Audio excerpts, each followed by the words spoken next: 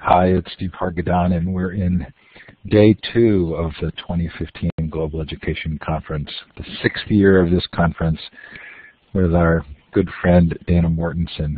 Welcome, Dana. Thank you, Steve, and thank you, Lucy, who I know you're on too. It's a real honor to be with everybody today.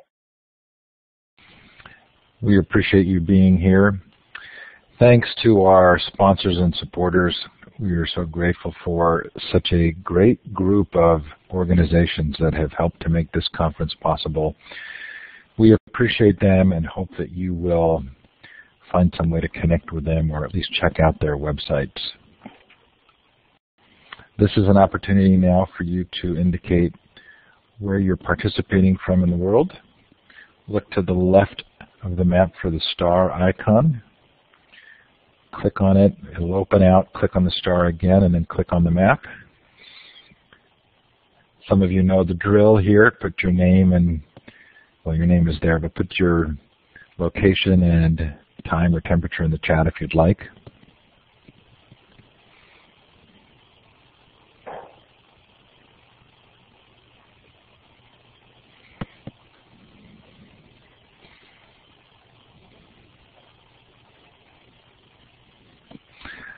Well, this is a very North America-centric audience. Lone India.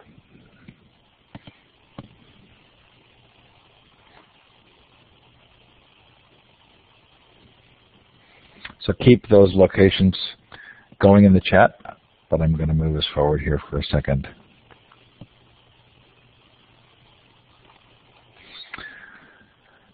Dana Mortenson is co-founder and executive director of World Savvy. She's dedicated her professional life to educating and engaging youth and community in world affairs, to closing the global competence gap in American education. Her deep belief in the transformative power of global education to contribute to peace, justice, and equity on a global scale led her to co-found World Savvy in 2002. She has since led the organization through extensive growth and expansion, reaching more than 405,000 students and 3,000 educators from 3 offices nationwide. Dana is a recognized expert in the field of global education and serves as an advisor and board member to a range of nonprofits focused on international education and youth development. She's a frequent speaker on the subject of global citizenship and social entrepreneurship. She's a 2011 Ashoka Fellow, recipient of the Jane Bagley Lehman Award for Public Advocacy, and was named one of the New Leader Council's 40 Under 40 Progressive American Leaders in 2010. She holds a BA in International Relations from Connecticut College and a Master's in International Affairs from the School of International and Public Affairs at Columbia University. Dana, welcome again, and thank you. Thank you so much, Steve. And I just wanted to say first, thanks to Lucy and Steve for arranging what really is a gargantuan task, bringing the whole world together to talk about global ed, and also to all of you who are with me today. It's really exciting to be among so many colleagues, and especially in a week like the one we're having, where we've certainly been grappling with some pretty complex challenges and grieving and trying to understand how to move through as a global community. And so I think it's a really great time to be talking about global competence and what we can do together. So thank you. I see a lot of colleagues in the list, Iron. I see fellow colleagues from World Savvy, so thanks for being here. And we'll invite any of my World Savvy colleagues to answer questions in the chat section if I miss them as we go through. So it's great to be with you. Today what I'm planning on doing is talking a little bit about the context for teaching and learning with global competence. So giving people, many of you on this, in the conference already have a sense of the need for global competence, but giving you a sense of sort of the 3 anchors that we pivot around when we think about how the world is changing, and then to talk a little bit about some examples of what does that look like for us in our programs when it's grounded in student practice.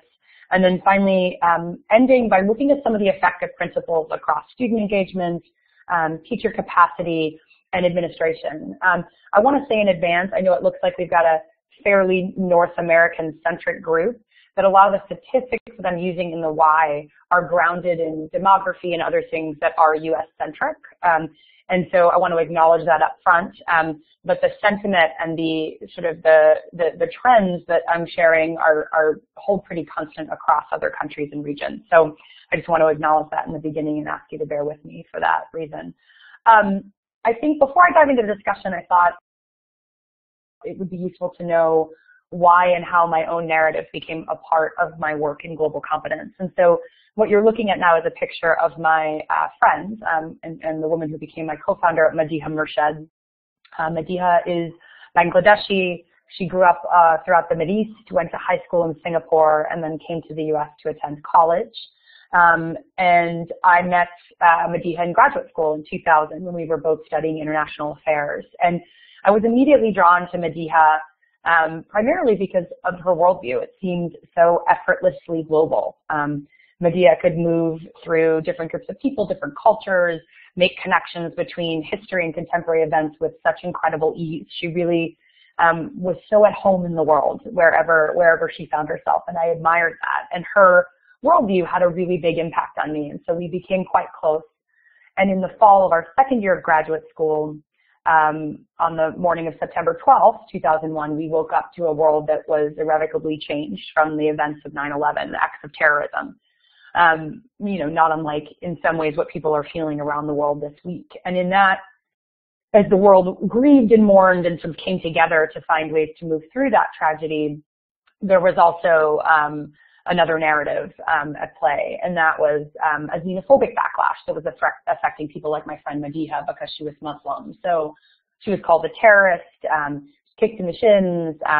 She was sort of treated in a way that as someone who was born in this area and loves the city of New York and felt very proud to be an American, but also very conscious of the backlash of what hate could spurn and how fear could become contagious, was really ashamed. And so in the wake of that, Madiha was quite empathetic and turned a lot of our conversations into contemplations really about how we in the United States, but all over the world, how our communities help young people develop their worldview.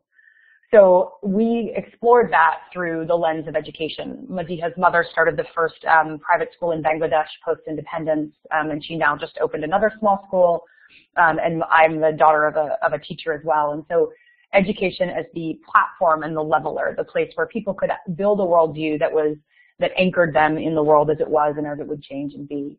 And so I offer this story as an entry point to talking about global competence, which is, I know, the reason we're all convening this week, and its relevance to teaching and learning, precisely because it's personal. I think for the very many things that global competence represents, and we are talking about them this week, we'll be hearing about some of those things today in this keynote, it really begins with something profoundly personal. I think our own narratives, where we're from, where we've been, where we're going, our understanding of that and how it evolves over time, and how it relates to experiences and people outside ourselves is what's really critical. So that self-examination is important. And so I offer that as a way to help us all have that personal lens as we dive in. So the really big question at hand for us and for World Savvy and for me in my work, and I know for most of us here in this conference, is that though we know our reality is becoming more global wherever we are, the really important question is, what does preparation for that future look like? What will it mean for young people to thrive in 10 and 20 and 30 and in 50 years? And what kinds of skills and dispositions and knowledge base is going to be essential for that purpose? So what I'd like to do is walk through 3 of the ways that we anchor our understanding of how the world is changing. And again, for those just joining, forgive that these are anchored largely in statistics that pertain to the U.S. but have relevance, obviously, outside those trends are the same. So I want to take a look at the first most basic question, which is who we are. And in the United States, as we consider our demography, just what is the makeup of who lives in the United States, to give a little bit of a glimpse of how that's changed. So this is the United States demographic in 1970. So 88% white. A lot of the ethnic and cultural groups that are now thriving were not even measured on the census. And so a fairly homogenous viewpoint. If you fast forward 40 years to 2010, that changes pretty significantly. The white population declines to 75%. Black and Hispanics represent 12% each. and other ethnicities are now accounted for. So we're seeing more of the richness demographically that the country has. Now, the projections for 2050, for all of you census geeks, and many of you know this very well, is quite different. It's almost a complete turnaround. So it's a collective majority. For the first time, we won't have any single ethnic or cultural group that comprises a majority in the United States. And this is a pretty profound shift to the way things have been. And this isn't just happening. The interesting piece of this is that it's not just happening in Texas, California, New Jersey, New York, the usual suspects where immigration has been sort of a long-standing tradition and it's been very, very common to the experience. It's happening in Utah, it's happening in North Dakota, Minnesota, it's happening in Indiana, in Colorado, in places where that's traditionally immigration and migration had not influenced the population in quite such an enormous way. Just got a beep. I think we're still good. So I think what we need to consider about this demographic shift, and for the population under 18, it's worth noting that they're already there. Most urban public school districts in the United States already have a demography that looks like this projection in 2050. And so the question is, for global that used to feel far away, separated by borders, that used to imply some need to understand something far away or an other, it really is next door. It's our neighborhoods, our classrooms, our workplaces, communities, wherever we're living. So that's a significant, that has significant implications for what it means to learn. The second thing that we consider and think a lot about is really in this new reality, in this new, more global, interconnected reality, what does it mean to work? And I think in the last 10 years, we've had a shifting and evolving conversation about workforce readiness. I think that's a moving target when most of the constants within the global knowledge economy, the constant really is change. And so what we know now is that 1 in 5 jobs in the U.S. have to do right now is inextricably linked to international trade. One of the really great resources I'll point out for those of you who may not be aware of it is mappingthenation.net. And so wherever you are in the United States, you're able to literally see down to the county level how your county is linked to the global economy and international trade specifically. And so we know this is happening almost everywhere. And so really what's ahead of us is this idea of preparing young people for jobs that don't exist with technologies that haven't been invented. I'll put the link right in here as I go. It's mappingthenation.net. There we go. Mapping the nation. Yeah, sorry.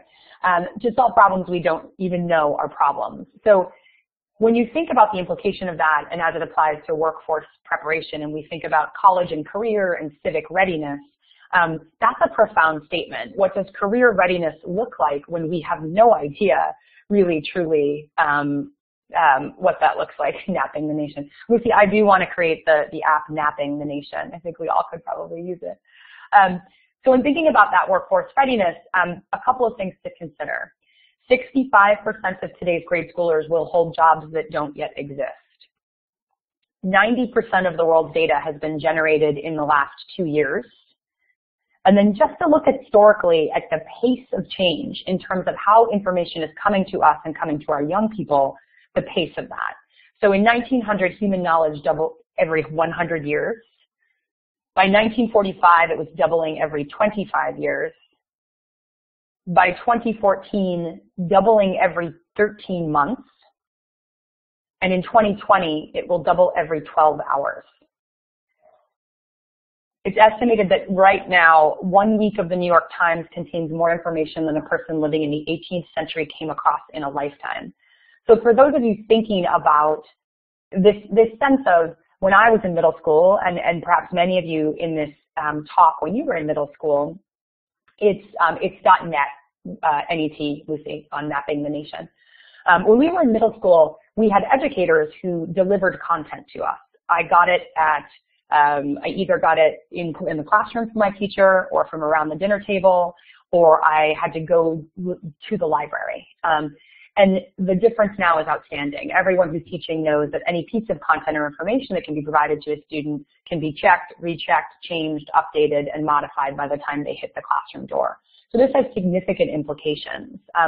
What it means about where we are is that technical knowledge isn't nearly as highly prized. And what employers are coming around to look at is what can graduates do with that knowledge? Critical and creative thinking, the ability to navigate change and ambiguity. Global HR studies are actually looking at the most critical thing that employees will need, that graduates will need, is the capacity to be retrained. And so knowing that and thinking about how careers long ago had people staying, my mom's job, she was there for 25 years, how different that is now and how different it's going to be. So just to look at some of the things that are disruptors. Right now, these are just a few of the things that have come onto the landscape in the last 10 years that are going to make jobs very different. That'll make the experience, not just the workforce different, but literally how we live our life. So driverless cars, flying drones. I can't guarantee, but would predict that we will all have a pizza delivered by drone sometime in the next couple of decades. 3D printers and contour crafting. We now have the capacity to literally 3D print buildings. That technology exists. Artificial intelligence, mass energy storage, and robots. And so some of these disruptors in our system are generating these sorts of jobs. So things that don't yet exist. Vertical farmers, individuals who do atmospheric water harvesting, extracting water from the air, drone traffic optimizers, crowdfunding specialists. These are all some of the things and a small list of what's happening. And one of the comments I see in the thread is around the number of jobs. It is true, I think it's Yvonne that mentioned that it is true that the average number of jobs is actually increasing for people who graduate. So they're more likely to move between jobs. The implication on relationships is one thing to consider, but what it does stress is this capacity for training and retraining, both on the part of the employer, but also on the part of the employee. So in thinking about workforce development, this has major implications. So I want to think about, outside of those three things, a couple of the type of questions that we know students are going to have to grapple with, and really what is characterized by the type of challenges that they're dealing with. So we have this sense of demography changing, we have a sense of the workforce changing, and now we have a sense of the kinds of problems that young people are going to face that are completely different. Different in the sense that many of them are still 100-year-old problems, but that they now tend to be borderless, that they tend to involve multiple actors and be things that can't be solved by one single individual, one single nation state. That era is gone. It's an era of unprecedented collaboration and cooperation. And so I just want to zoom in on two of the kinds of issues and what they introduce, the kinds of things students will have to grapple with. And so the first is global migration. This is hard to miss. This is something that everybody in this conference is probably very aware of. The people are on the move, unquestionably. So this is just a look at 75% of human movement just in the 5-year period between 2005 and 2010. And of course, from 1990 to 2013, we saw an enormous increase, 154 million to 232 million. Huge implications on a number of levels. Right now, particularly in Syria and the broader Middle East, we're seeing one of the largest human migration efforts since post-World War II. So this is an enormous impact on communities around the world, particularly now in Europe.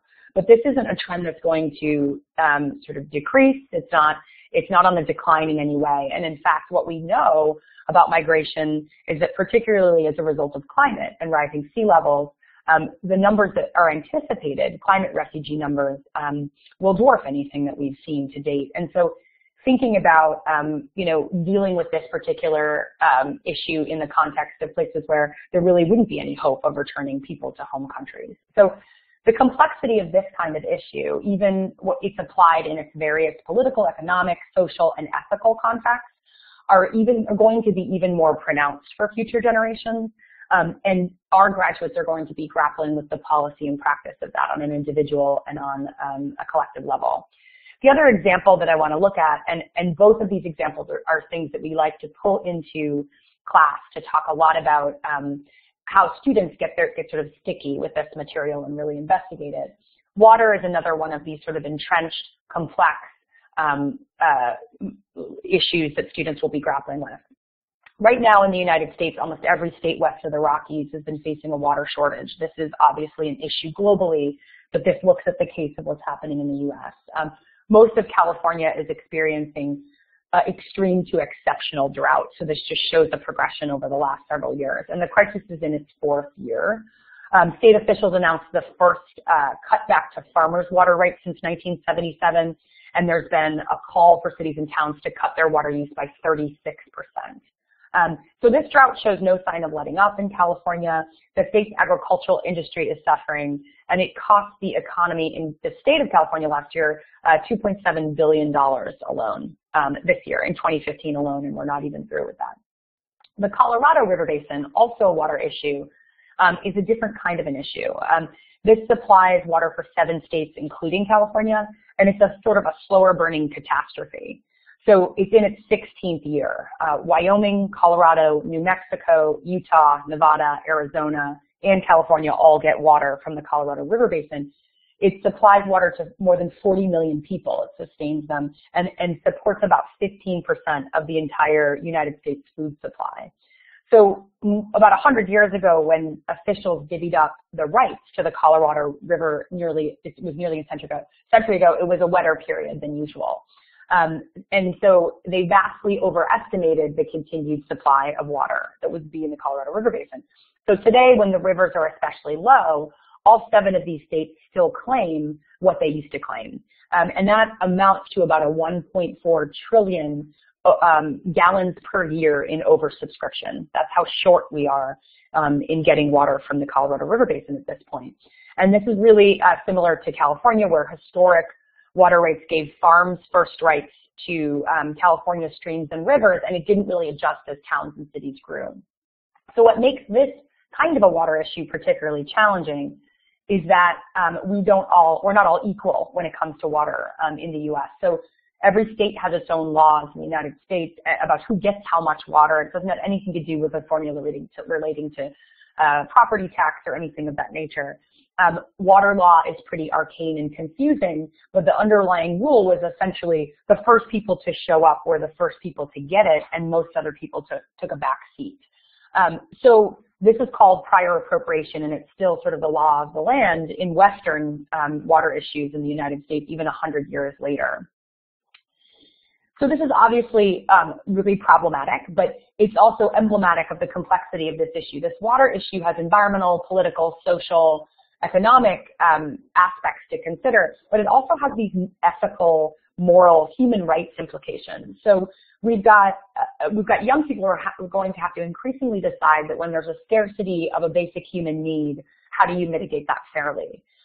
So both of those situations, migration and water, are situations that are going to be at the forefront of community and public life and discourse for graduates. So graduates in 2035 are going to have to think about that as they leave the classroom and find ways to navigate through it.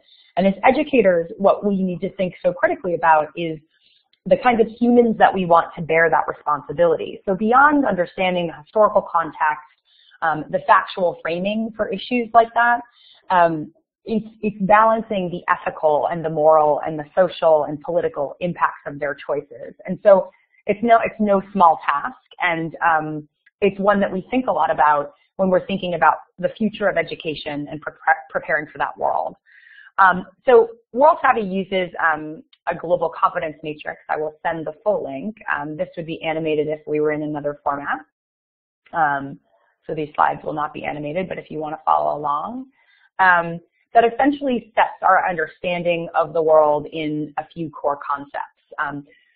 The notion that world events are complex, that they're interdependent, that our own culture and history is really key to understanding our relationship to others, that the current world is shaped by history and historical forces, and that there are multiple conditions that are ultimately affecting diverse outcomes. So these are sort of how we frame our understanding of the world before we talk about the skills and values and attitudes and behaviors that comprise what it means to be globally competent.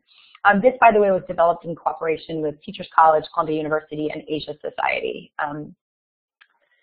So the first to look at and think about is just the values and attitudes that it implies. These will all look very familiar to everyone on this call who works in this field.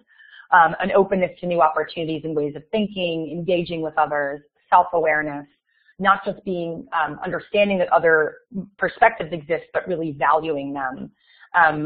Comfort with ambiguity and change, a reflection on the context of our lives, really a questioning of assumptions that we encounter, and being adaptive and cognitively nimble. Empathy and humility are enormously important when we think about values and attitudes and how they figure into global competence. Skills are the other piece that we look at. So investigating the world by framing questions, analysis, synthesis, using relevant evidence, and importantly, making sure that questions lead to further questions. And this is something that when we look at this in the context of our teaching practice and what happens inside the classroom and discourse in the classroom, that is really critical. Understanding how to articulate and apply our understanding of different perspectives.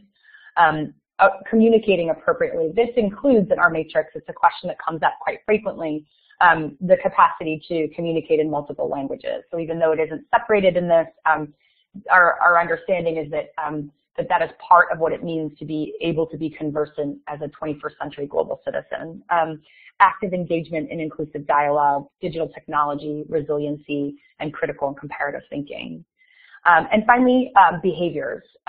So what I think about when I think about detailing sort of how these things function in an interconnected way is the first bullet really draws this out.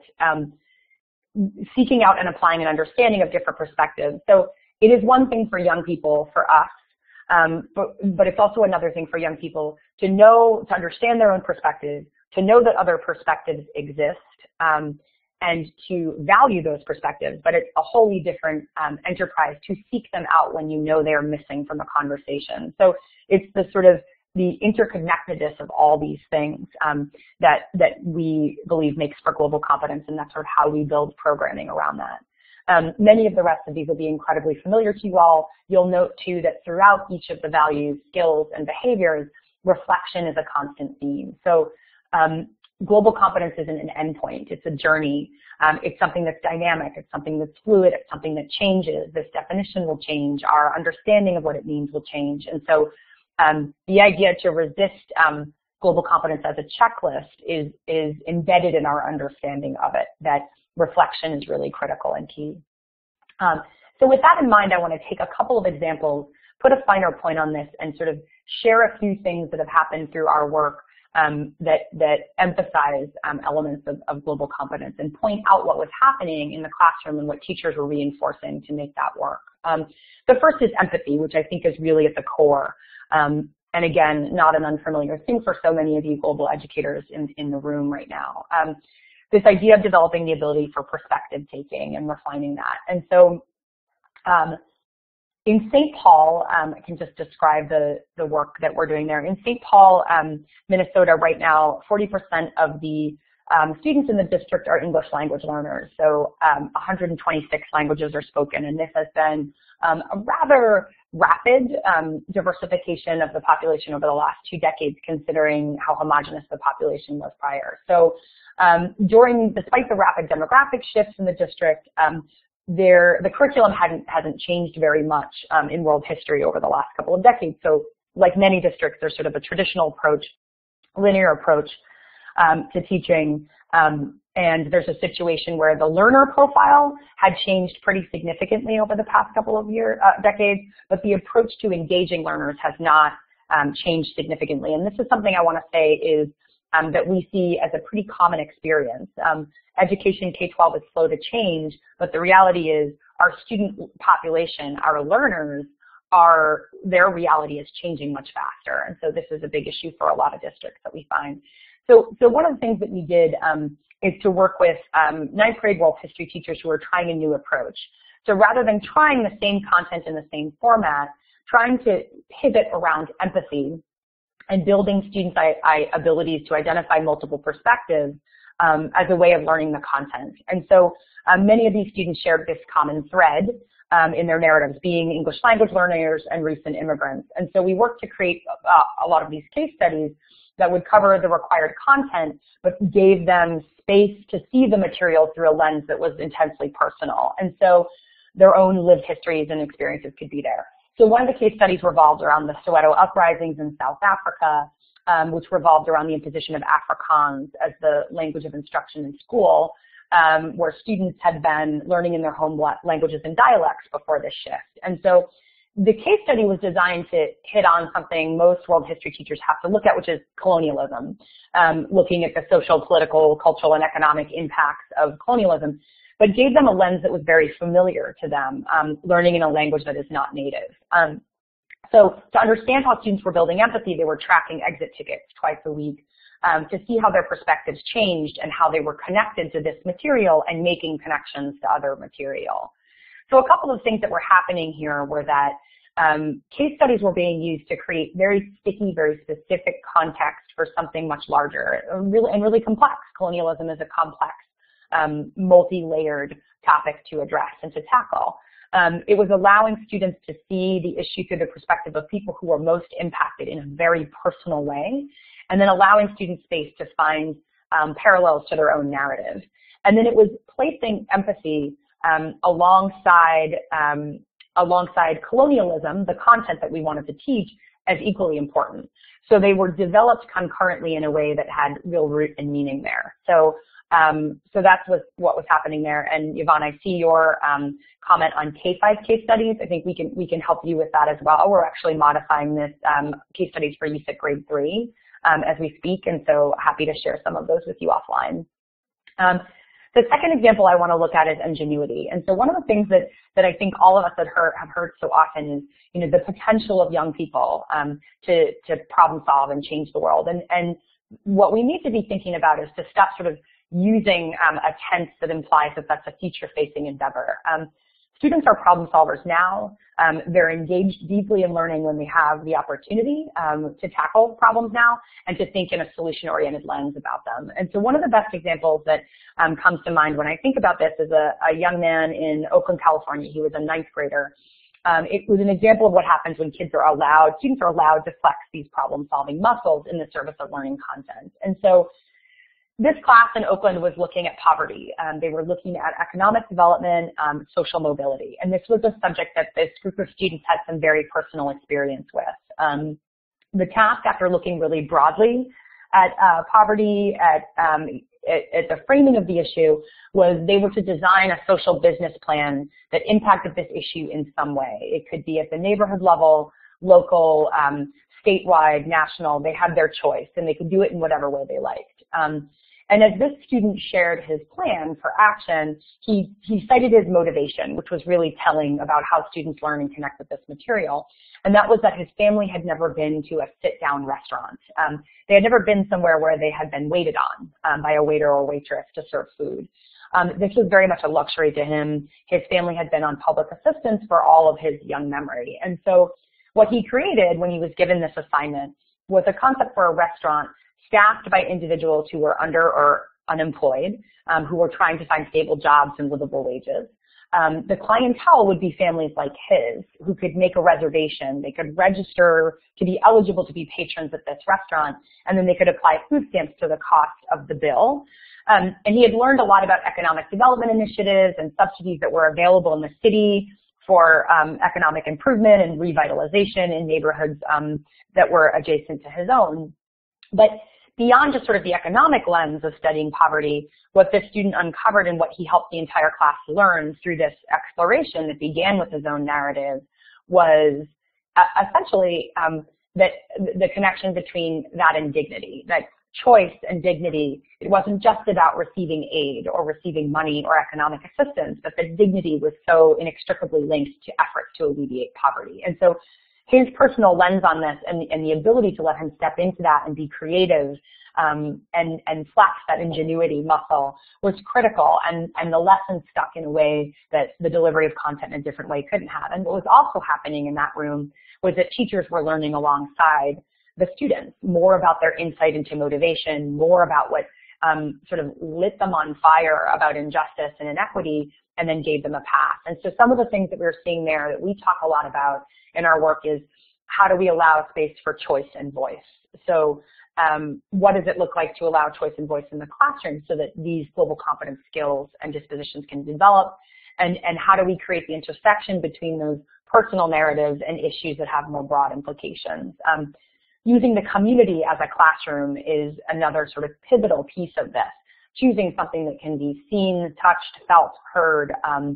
Learning in this way gave a lens to these students to have sort of a much broader conversation about it. And then, of course, allowing students to take action, to put ideas into action.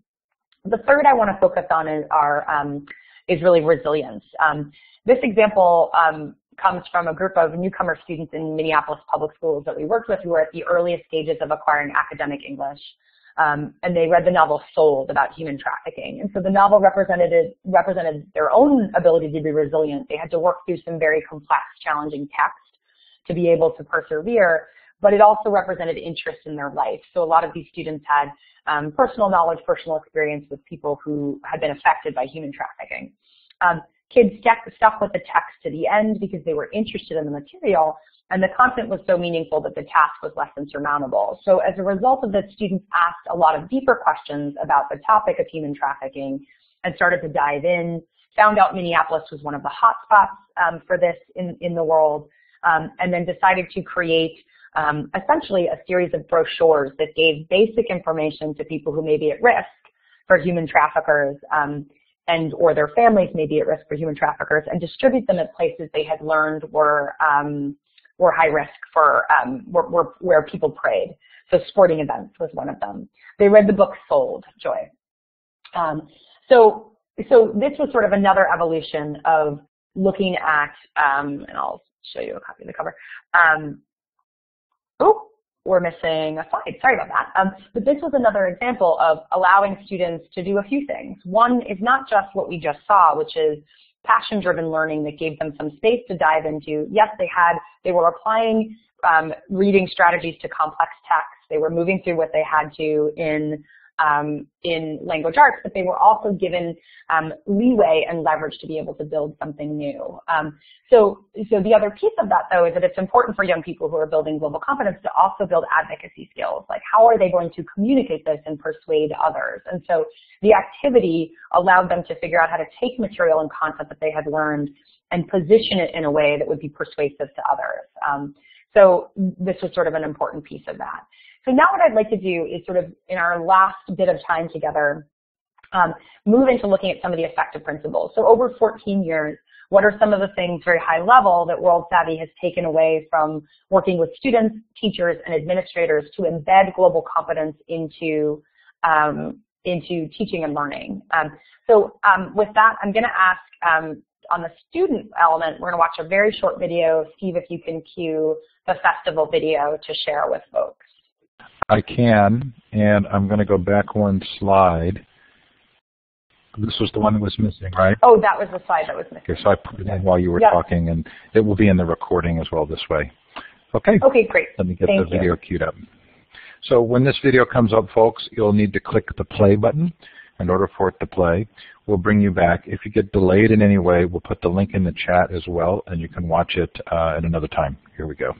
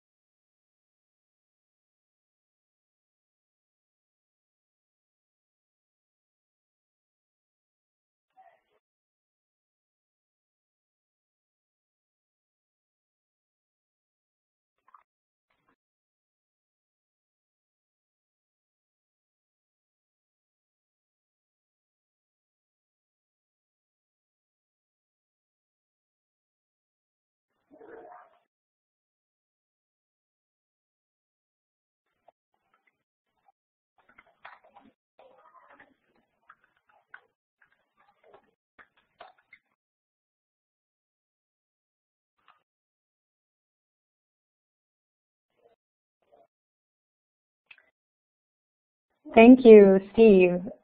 Thank you so much. Hopefully you guys got to see that. I'm sorry if it was tough for some of you on the mobile device, but we can also, I think there's a link to Vimeo. If you couldn't see it, you can open in a different window. Thank you, Steve, for doing that again. The reason I played that for you rather than just talking at you is, and Jim Zucchini, who I believe is in our chat somewhere, runs this program. It sort of exemplifies through the World Study Classrooms model what we've learned about really great student engagement. Sort of what does that look like? How does it happen? No, you don't go into a room and sort of dump a massive global issue on students and say, you know, figure this out.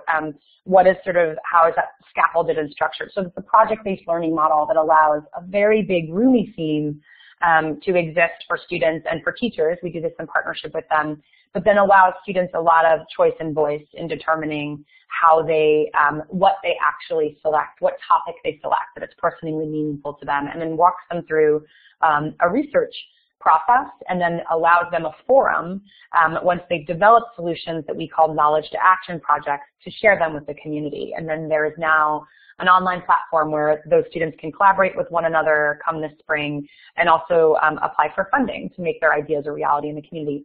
So some of what's happening there, what we've learned from that is that setting it up in a structure like that, the students you were just listening to and sort of hearing from had this opportunity to be in an ambiguous space where failure was quite possible. There wasn't a right answer to any of the issues they were working with. That's a really uncomfortable transition to make when historically we've sort of been taught in K-12, or the way the model has worked, to sort of there be a right or a wrong answer and a test that says, you know, or students that say, am I going to be graded for this idea that the process is key. And so the self-directed learning that happens in that program is critical. There's also a big element of interdisciplinary thinking around this, that student engagement when it's happening across content areas and they can see things come to life, and I'll give you an example of that in a moment, is pretty critical. That there's context for their personal and local experiences globally, and then empathy, humility, and reflection, which you've heard me talk about now ad nauseum. So next what I'd like to do is, from the teacher perspective, share a little bit of what we've learned is really effective. And so in the interest of time, what I'll do, Steve, is ask you to cue just the first, that first video of Maggie. Hopefully this works for you guys. This is also on Vimeo, and I can ask Steve to recopy it in the chat box as well if you watch it kind of separate. It'll give us a sense of, from a teacher perspective, how her practice has changed, and then I want to talk about a little bit of what's happening. And remember to click play.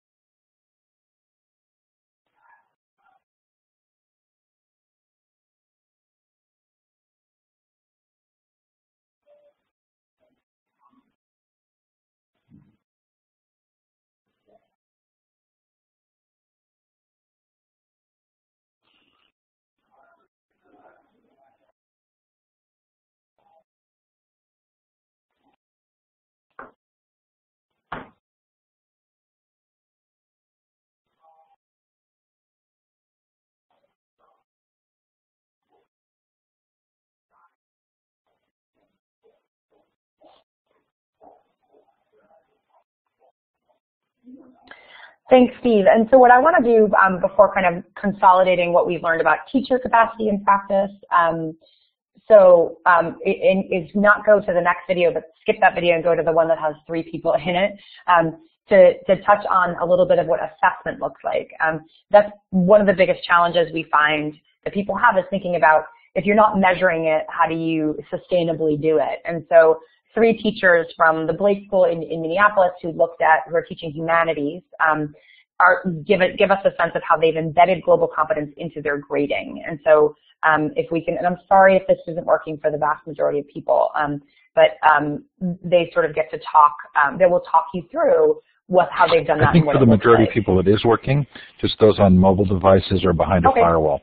So here we Okay. go again. I'll put the link in, and just be sure to click play.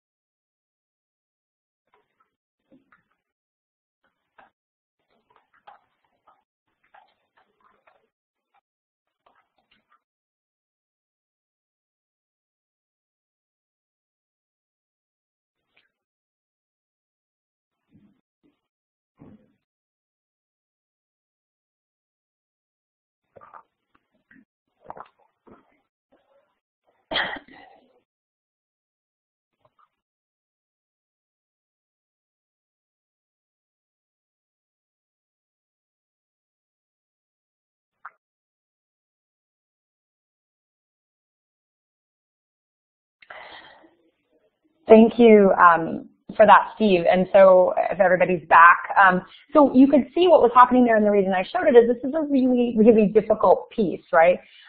You do what you measure. And so when we talk about World Savvy and we talk about this matrix, these teachers really had this ingenious way of saying, okay, well, let's take our grade book, take the elements of the matrix that we want to look for and make that come to life. And so it's changing conversations in the classroom with students who have a different incentive structure for what they're learning. It's not just an, are we going to be graded on this? It's motivating in a different way. And so I wanted to be able to share that with you. The next and what's happening there, we're running a little short on time, and so I'm going to move pretty quickly through this as a courtesy to end on time today, is just the points that are probably very obvious.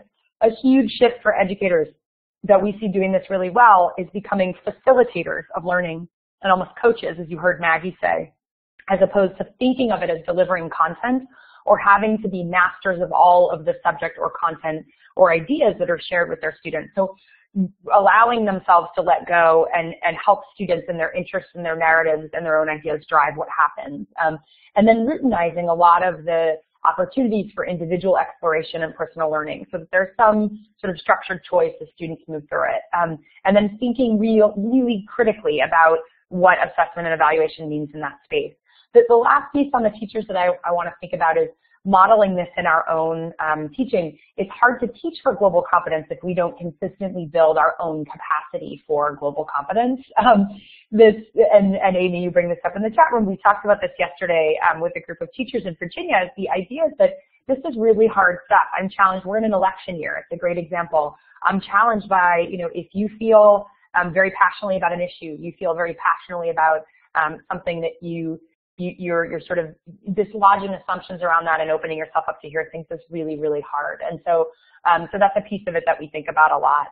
The last piece I wanted to leave folks with, I don't know how many administrators are with us, but just to share a few of kind of the best practices of what we've seen in administrators. And Steve, I'm going to do this a different way to make it quicker, and then I'll come back to that video, is there's two different kind of categories we've looked at. And I want to end on this for a particular reason, because it is not the job of educators alone to build a globally competent K-12 system. It's an impossible task for educators to do on their own. And so this idea of kind of systems change for global competence depends upon a more community-wide effort to do it. We talk a lot about teachers, and so much of the responsibility seems to rest with them by default, but that's really not the reality. That this really does take a village. And so from the administration angle, what we've seen is that in the practice and sort of routines arena, this idea of fostering openness and transparency and dialogue and actually intentionally creating space for it. So the idea that you can say you want a globally competent culture, you can say that those things are important, but if you're not literally opening up space for things that you can't anticipate, the conversations that might be hard, the complex issues that you'll encounter that need to be discussed with colleagues, the room for reflective and reactive conversations to what's unfolding day to day, it means everything. If it's not there, then you can't have really you really can't have good conversations. I don't know if it's more or less comforting that this is a common strand in Holland as well, but it is. But it's really critical. The other piece of it is more in that sort of policy and structure bucket. One of the things we found working with districts is something we call a spray and pray model, where districts get very excited about global, but they sort of shoot things off in all kinds of directions without establishing some understanding of what do people think this is, whether it's, World Savvy's definition of global competence or it's something else. How are they collectively understanding what that is so that they have some metrics that people can agree on are worth shooting for and driving toward.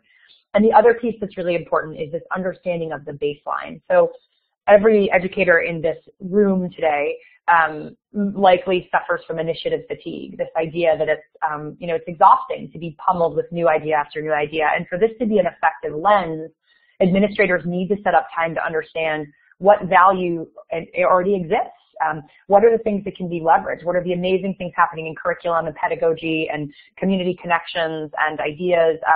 And they can often undermine teachers who are willing and capable and excited of working towards these goals by not having a good understanding of that. And then literally and physically embedding them into the plans that matter from an administrative lens, strategic plan, operating plan, all of that. So, and then the final is engagement across stakeholder groups.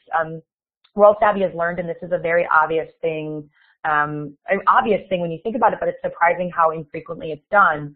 That when you're building a plan for global competence by definition is inclusive, it's interdisciplinary, and involves a lot of voices. And so if a plan is developed by administration that leaves out voices of a stakeholder group, teachers most often are left out, parents, community, it shoots itself in the foot before it sort of gets out of the gate. And so I have a longer video. What I'll do is maybe, Steve, we can just share our Vimeo channel actually has all these if you go to it, where there's an administrator, because we have to wrap up, that you can listen to her own reflections. She's a principal that's in Minneapolis that talks about her experience setting up the intentionality around routines and practices and the intentionality around policies and structures. And then if you're interested to get in touch, we can kind of share more about our work. We do comprehensive partnerships with schools and districts that look at this in a very kind of systems lens. So with that, I want to leave you with one final thought. You guys have been wonderful. It's not, the slide isn't on here, but it's essentially just a reminder to bring us all back together. And I know that this is very obvious to everybody in the room, but we reinforce this all the time when we're talking to communities, whether it's parents or teachers, about this, which is that this is global competence is not an endpoint. So I've worked in this field for 14 years. I don't consider myself to be an expert. I'm on a journey where the lens that I am acquiring is making it easier for me to interact with new things that come into my path, to learn, to be reflective. So if this is something that as an educator or as a school we're sort of looking at as a checklist, as something that we can click through and be done with and move on to the next initiative, the effort will be shallow. And so I think really at the root it's about a commitment that we all need to have, thank you, Steve, to that journey, to saying, let's invest ourselves every day in that messy work and assume it will be messy and complex and learn what we can from it. So I talked a lot at you. I had a few more videos to share and time ran out, so I apologize for that. But please be in touch. I'll give you my email directly in the chat box right now. Absolutely happy to field questions. And frankly, you know, challenges to what I've said, other things to think about, and especially people joining us from sort of the global community. I would love to hear your thoughts on the applicability and how this resonates. So thank you all very much for being with me today. Thanks, Steve and Lucy, too. And thanks, Dana. I wish there were time for Q&A, but I'm going to clap for you, and I do that by hovering over the smiley face icon and then looking for the applause. It's hard to find, but anyway, that was delightful. Thank you so much. We are going to let people go. There are a great set of sessions coming up the top of this hour, so please do close this window and move on. We'll turn off the recording here, and this recording should be up on the site in about 15 minutes. Thanks, Dana. Thanks everybody. Okay, thanks. Hope you're having a great day. Bye.